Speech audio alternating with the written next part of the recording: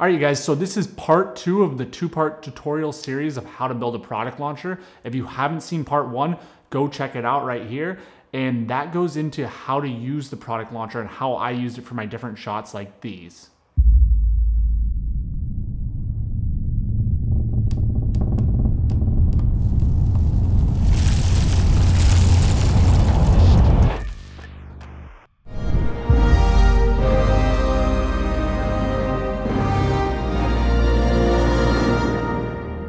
Alright guys, before we dive into this tutorial, I'm super excited to announce that I'm launching a product video course. Yep, a product video course.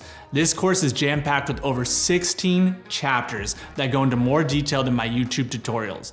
While YouTube tutorials are great for shorter form, educational videos that squeeze hours and hours of filmmaking into 10 minutes or less, this product video course is where I dive into greater detail, making sure you have all the information you need for product filmmaking, big and small, all in one accessible place. In this course, you're gonna learn everything from operating, pricing, growing your clientele, detailed steps of pre-production, how I come up with my ideas, everything I know in lighting, what types of equipment is needed, my production and post-production process, plus my LUTs that are not sold anywhere, and downloadable, customizable templates I use to book clients. Right now, I'm sharing an early bird pricing for $250 for a lifetime membership. Can you believe it? I can't.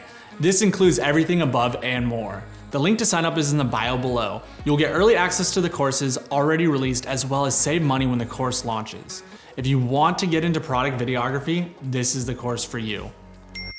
So in part 2, I'm gonna show you guys how to build a product launcher, and it's super, super easy. I brought my good friend Javier in, and you can follow him on Instagram at Pneumatic. He has really cool content where he shows you how to fly FPV drones, but also a lot of cool stuff like this. And I hit him up because I wanted him to help me build a product launcher and make sure that I was doing it properly. And I've wanted to do this for a while now. And so we're just gonna walk through it. Super simple. I have everything in a kit for you guys. It only costs $250, including the air compressor. So the next time you wanna build, say, a second one, it's only gonna cost you $150 because the air compressor itself is $100, but I have everything listed out in the kit that we talk about, and you can follow along. The kit is in the link in my bio, so let's dive in. All right, guys, so I'm here with Javier. We actually met on Instagram. He flies FPV drones and he does engineering. And I was telling him how I wanted to build this product launcher or a pneumatic rod or air cylinder. And I wasn't very confident in my skills to put it together just because I didn't want to buy all the wrong things. So I talked to Javier and he assured me that it's actually pretty easy to build, but I wanted to bring in someone that's an expert to help me build it and show you guys how easy it is to do so I'm not messing up on anything and that we can get this done. So here we have all the pieces laid out, and Javier is gonna talk me through it and talk about how this all works, and I'm gonna build it just to show you guys at home that it's anybody can do it, because if I can do it, anybody can do it. Is that correct? Yes, sir. Perfect. All right, so let's walk through this. Javier, show me what we're doing here. We want to start from the compressor, right? Okay. Once you find the link, you got it. And then usually when you bought this type of compressor, there are standard measures. So you will get a hose, right? And we need some way to connect from the compressor through the bulb, right? So that's when, you know, imperial and metrics units come into place, right? Okay. We have a mix of those. So basically, what I need you to do is that you take Teflon, right? Teflon tape. Yep. And we're gonna connect the hose through the first Cooper plug.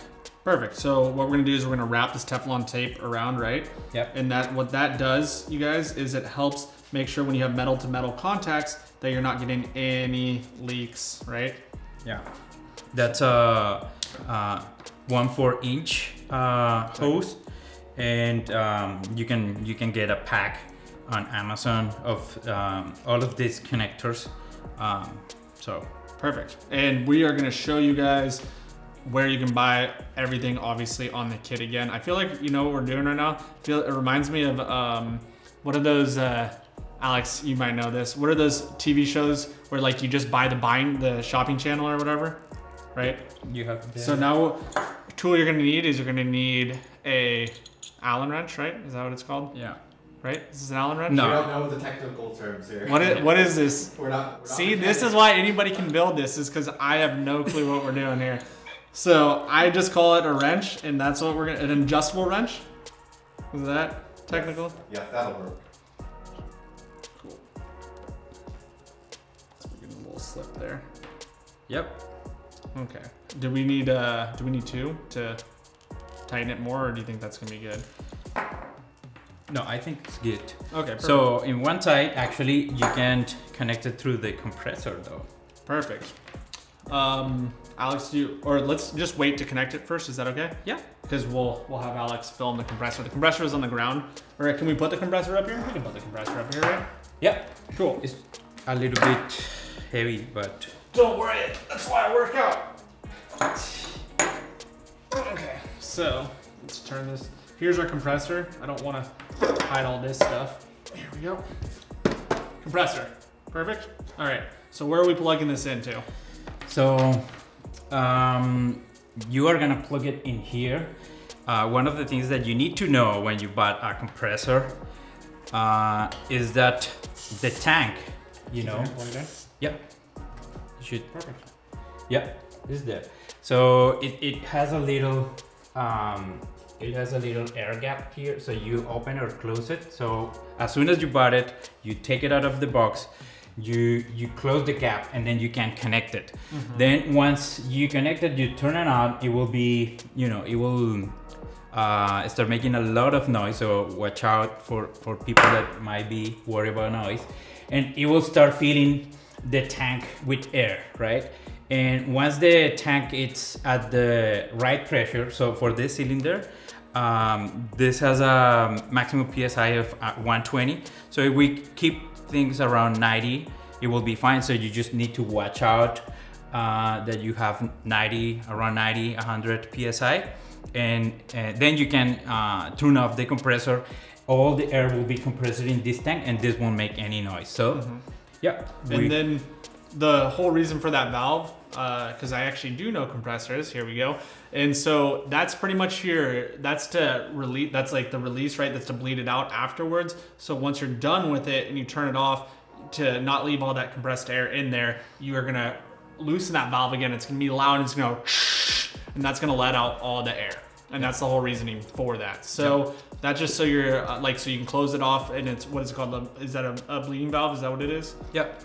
Perfect. Yep. Look at me, guys. I'm a full-on engineer here. Yeah. So We are not talking technical here. no technical terms. He's just gonna say yes to whatever I say then, Yeah. right? Perfect. All right, can I put this back down? Do we need this anymore for right now? Not for now. Perfect. We need this little guy though, but there we go. Sweet. So now we have an interesting problem here, because when you bought the tubes, actually, you can notice that this is 6 millimeters, right? And then we need to connect it to our bulb, right? So as you can see, when you try to connect this guy in here, right? You will notice that you have a difference. So that's why in your part lids you will find this 1.4, right, to 1.8 mi, and we will super easy. Yeah. So pretty much what we're using is this piece is going to fit onto your 6 millimeter tube right here, and then we have an adapter that connects right to here. Yeah. We're gonna screw these together, and this will fit onto the side of the air compressor hose. Easy peasy, right? Do we need to get Teflon tape on this too? Yeah. Actually, I have one that is already built. Oh, he already has one. This is a full-on cooking show. But yeah, turkey's out of the oven already. We already have one. All right, let's do it. But yeah, I mean, I bet people know how to connect two things. We already showed you. Yeah, cool. Awesome. So let's plug that one in then. Yeah. So in order to plug in, you need to push it up. Yeah. There you go. Cool. And then let's plug this one in, like so. Boom. Awesome. Locked in. Yeah. So now. Okay. You need one of these guys. Perfect. Still, it's all gonna be You on the need to- list. Oh, we have to wrap this one. Yeah. He took it off. He wanted to test me. I failed, guys. So, There you go. perfect. Here. And then this little guy right here. I'm gonna screw him on. I'm sorry, I'm leaning weird. We have a top-down camera today, so you know, bird's eye view. Yeah, this is Cooper kit that you bought. You just need to make sure that you got 1/4 inch for the size of the holes, right? And you will get you will get 2, 3 of this. You will get the plugs to connect into the compressor. Perfect. So yes, For people that don't know, this is not how you connect it. You have to pull this little sheath off right here, pull it down like that, and that'll connect it, and then make sure it clicks in just like that. So that'll lock it in. And the same thing, to get rid of it, you just pull that down. Because if you're not used to these kind of connections, you're just gonna be stabbing all day, and it's not gonna, this is to make sure it doesn't shoot out. This is for high pressured hoses. So Yep. there you go. yeah. So now it's the interesting part, right? When you bought This is all interesting, so. yeah. So when you bought this bulb, right? Links and Austen kit. These 3 pieces, actually this 5 pieces comes individual. So you just need to put Teflon and screw those, right? You won't have any issue there. Cool, let's just look at this really fast in the camera. So what he's saying is that you're just gonna have to take these little pieces right here, same how we've been connecting everything, is screw them on, and it comes in this, comes with this, right? Yeah. So this is the layout that it looks like, Yeah. just for everybody. Here you go, perfect. Yeah, there is one comment though. When you bought the bulb, these 2 little guys doesn't come. Okay. They come with another standards that you cannot adjust. So in the links, in the kit, you will find these little guys that allow you to change the pressure when the air goes through the exhaust. So it allows you to control the speed of the road. Perfect. So this you need to buy separately, but they're not too costly. Perfect. And so what he's saying is pretty much, this is pretty much like your remote right here of like how much power and pressure you can have going in and out, right? And then these are the triggers. Is that what they are? These. Yeah. So these are not the triggers. These are just the exhaust. Okay. But triggers. this little blue button that you have here, you use it to test, right? Okay. And this will allow you to activate the rope and the cylinder. Perfect. One interesting part that you might be wondering, it's about this part. What is in here and why I put 12 volts power here, right? This is a power supply, and basically this will be in another tutorial if people like it, is that actually instead of Austen clicking every time to activate the catapult or launcher, we can control this with 12 volts. So later we can have a microcontroller that allows you to activate this in a more time manner and planned manner. So you don't have to have an extra person just sitting behind underneath the table pressing the button. But this is an extra cost. You don't have to do this. You can make it work perfectly fine just with this right here. So this is an extra piece. We'll have the option, and we'll have another kit that says optional for all these other things for the extra cost, because we want to keep this as cheap as possible so anybody has access to do it. So this works just fine. Cool. So what's next? Yeah, so now that you have your bulb, we needed to spend some time in this part because this is one of the most important parts. Yeah, you don't need to worry about the connecting anything here, just this part. Now we need to, take the 2 airs from here to here. Basically, when you get the tubes, you just cut it at the distance you want, and then you just connect the 2. Okay. So we're gonna take both of these tubes that we cut. These are pre-cut, obviously, and then plug them in. Yeah. Plug them in, and then does it matter? This is my question. Okay. So after I plug them in, does it matter which one goes? Does A have to go to a certain part and B has to go to a certain part? It matters when you activate and turn on the compressor, it matters if the initial position it's up or down. Okay. That's what matters.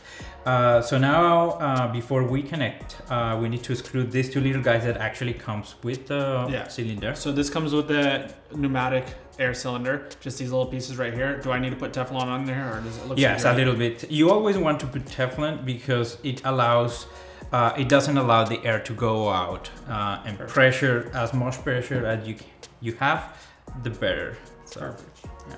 All right. So now we've put the Teflon tape on. We're just gonna screw these in, right? Yes. Perfect. Sorry, we have our camera operator Alex over there crawling around everything. He's getting back into place, but it's okay because we can cut to different cameras. So I'm gonna screw both of these on, easy peasy, just like that, guys. Tighten them. Yes.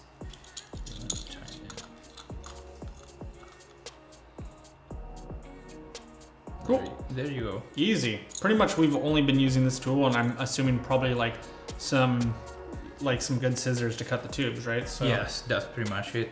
easy. All right. So plug them in. Yes. A, go to the front. You said it doesn't matter. I'm just gonna plug them in like that because that helps with my OCD. So perfect. Yeah. It matters just the initial position when you put air. So Awesome. now what we have to do is just test it. So Perfect. So we're gonna turn on the air compressor. We'll grab some shots of that, and then we'll come back and we'll test it.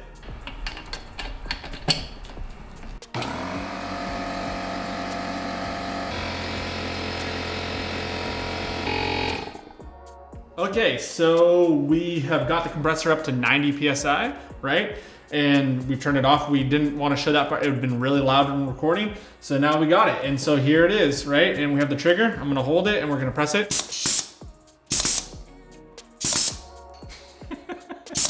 So what you can do is imagine connecting a product to it and saying you want it to pop up behind the table, right? Or we can use this, which Javier has 3D printed, and you don't actually have to use this. There's a lot of different things. This is just, again, we're gonna be giving different options. He 3D printed this cone, which we can screw onto right here, and then we're gonna screw it on, and we can put stuff inside of it and launch it. So now let's screw this on, right? Just screw it on. Cool, and then do we have something we wanna launch? I found in my handy dandy storage a bunch of these plastic coins that I used for my crack and shoot that I really only ended up using one, but you know, everything comes back around, and we're gonna launch this right at Alex, I guess. So just gonna stuff some stuff in here. So imagine like you had your product sitting, if we had like, for example, a treasure chest, and you wanted to have things shoot out of it, we could drill a hole and then literally have this boom explode out. So Javier, I'm gonna have you do the honors, and we're gonna launch this at I can call it. you want me to do the honors? All right, ready, Alex? Yeah. And 3, 2, 1. Perfect. And there you go. All right, guys, so that's it for how to build a product launcher. I hope that you enjoyed it. I hope that you guys build some. Please share, like, comment, subscribe, and if you build your own, show me the shots that you get. And until next time,